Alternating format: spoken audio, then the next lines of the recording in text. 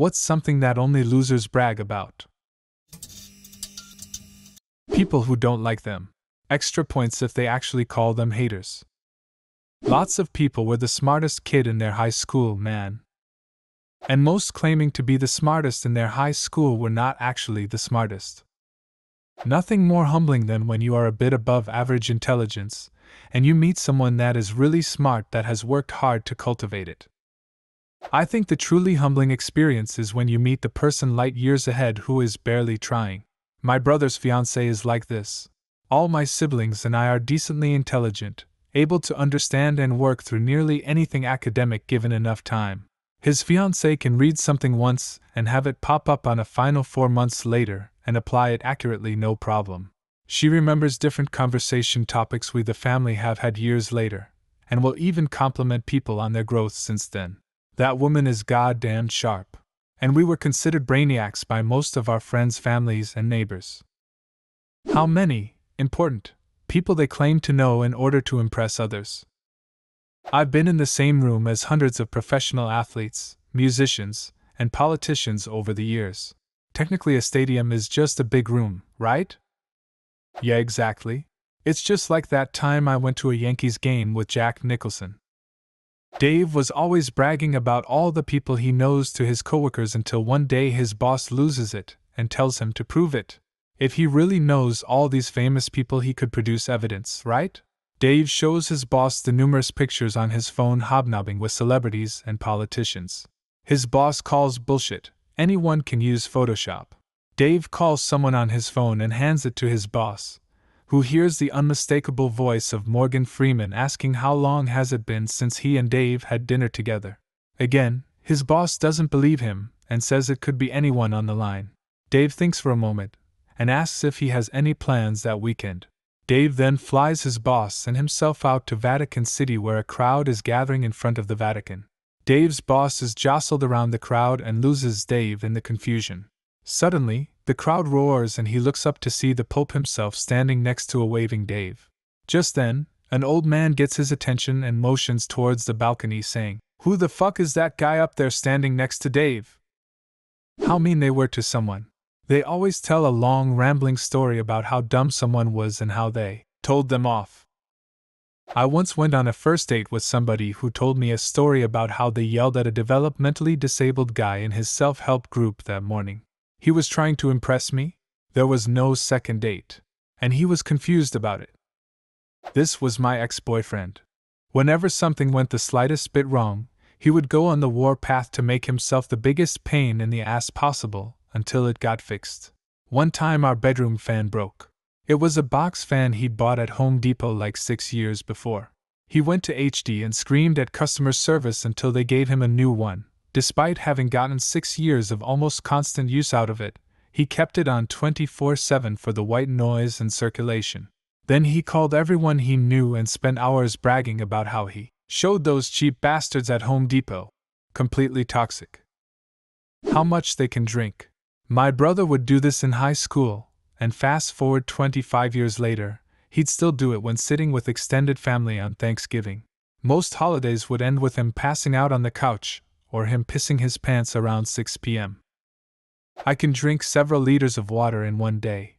My pee is completely devoid of color.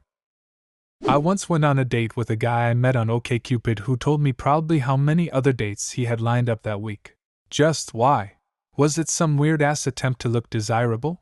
Had he somehow forgotten that I was already on a date with him? There wasn't a second date, which his busy schedule was probably extremely thankful for. It's 100% trying to look desirable and create urgency. He was hoping you would hear that and think that you better get to him now before the crowd does.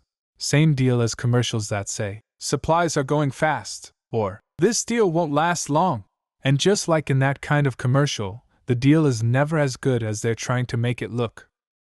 It's not so much what they brag about as it is how often. My ex bragged about his achievements when he was in his 20s. All the freaking time. He is 60. All it does is continually prove that he has done absolutely nothing for 40 years. Big L. Honestly, not doing anything for 40 years is probably more of a braggable achievement. How great they were at high school sports long after graduating. Back in '82, I used to throw a pigskin a quarter mile. My old roommate bragged about holding a gun to 2 different ex-girlfriends' heads. So that I guess. It honestly terrified me when he told me because he's a 32-year-old man and I'm a 21-year-old female. Being an alpha. We had a housewarming party years ago. A family friend was there and was telling me how to grill the burgers. He kept on and finally just kind of grabbed the spatula when I set it down and took over, saying, "It's just that alpha dog mentality. Cool story, but now you're just my personal chef." So, I got to enjoy playing games and hanging out while my personal chef sweated over a grill in the Texas summer. Insisting on how real, or brutally honest, they are. That's really just a positive spin on. I don't consider other people before I say things, or indeed ever. Every time I've heard someone say they're brutally honest, it's been a euphemism for speaking tactlessly, thoughtlessly, and impulsively. Knowing when to shut your goddamn pie hole is one of the most underrated skills a person can have. One of my favorite quotes that I try to live by is, "Tact is the ability to tell someone to go to hell in such a way that they look forward to the trip." I believe Winston Churchill said it. You can still be honest and forthright without being rude and obnoxious. Usually you'll get a better result for it too. It's insane to me. I have Asperger's, so speaking truthfully and brutally just happens with me. And I've literally spent my entire life trying to censor myself and know what's appropriate and what's not. I feel horrible whenever my honesty ends up hurting someone who didn't deserve it. I get social anxiety just because I never know how truthful to be. The idea that people can control it but don't is like learning some people shit themselves voluntarily just to make others smell it. This is just who I am, and I don't need to apologize for it. Sorry, not sorry. Only God can judge me. If you can't handle me at my worst, blah blah blah. They always have the most cliched justifications and dismissals for being a-holes. Going to jail. Unless you were a political prisoner fighting for freedom in a totalitarian state. Or were a major icon of the civil rights movement and was being imprisoned for a minor traffic offense, and also supporting the heliocentric model of the solar system. Treating people like shit who doesn't deserve it. Chris Rock. I take care of my kids. You are supposed to, you dumbass. Low expectation motherfucker. What, you want, a cookie? Basically what I was going to post. People who genuinely brag about doing basic things that are expected of you. I pay my taxes. As a certified loser, I must admit that I brag about my ability to type ASCII faces. In my experience, there are only really 2 types of people who brag about their clothing. The people who brag about how expensive an item was, or the people who brag about how cheap the item was. I wouldn't go so far as to call the first group losers, but the latter group tend to be much more fun to hang around with. Third type, girl who has a dress with pockets. My wife's wedding dress has pockets. Years later, and she still mentions it. She's earned the credit. Until she meets someone else that did the same, she's got the social dominance. Not reading books. Have to admit, when I was a teenager, 12 to 18, I had little interest in reading books other than when needed to study.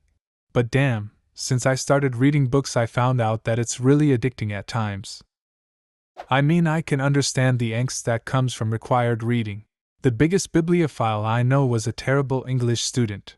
But I've encountered plenty of adults who are proud of the fact that they haven't opened a book since the end of high school, college. How much they haven't slept. Like, cool bro. You're an adult, go to bed earlier, you doofus. As someone who struggles with insomnia, I don't understand how this is something to be proud of. I hate the days when I get little to no sleep. Seriously, I don't brag about this, I complain about it. What's worse is that it turns into this game of one-upping, where people try to outdo each other over damaging their bodies and brains. They're like the people who brag about how they never take vacations, sick days, or days off in general. I don't see what's so admirable about being busy and stressed all of the time. I could totally kick that guy's ass. Bro, I'm so wasted. How drunk someone is. As you get older, it sounds even stupider. Getting into fights. Parking violations, maggots on their sleeves, shaving with mace in the dark, saving food stamps, burning down the trailer park. How little they study in school. The girls in my class used to say things like, OMG, I never study, OMG, I'm gonna fail so hard, OMG, I only got a B, I'm so bad, so on. And then proceed to get an A. Really sucked when I only got like AE after hearing that. BTW, I live in Sweden, so an E is acceptable, but you can do better. How many girls they've been with. People who brag about not bragging. What's something that only losers brag about? Leave a comment and subscribe to the channel if you want to see more videos like this one.